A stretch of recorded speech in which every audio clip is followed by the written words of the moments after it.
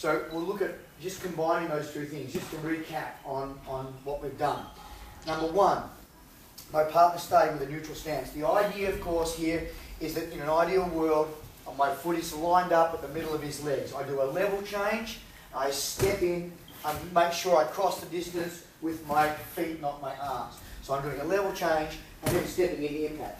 He provides a little resistance to that, then I lean into him so my knee hits the mat.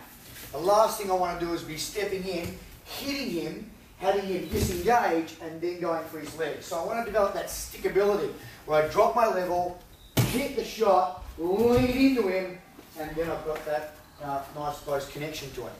So that's the first thing. Most important thing here is, when I take that first angle, whatever I'm dropping here, whatever that angle is there, when I step in, the angle is less. Because if I drop here, and I step in and that angle gets greater here, I've actually put the brakes on, and if you took a slow motion movie of that, you'd see me moving back that way. So whatever angle this first angle is here, when I take the penetration step, it's got to be less, and then less again. So that's very important. Okay. So now, from here, how do we orchestrate that? Let's start with head control. So we're going to back this up from head control here.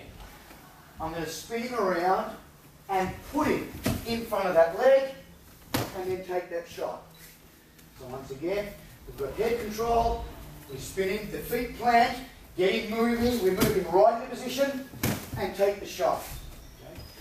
So then we reverse that, we'll back out of that now, so I'm covering with my shell, he's firing shots, I'm covering up, level change in, get a hold of the head, spin him around, in position, and take the shot.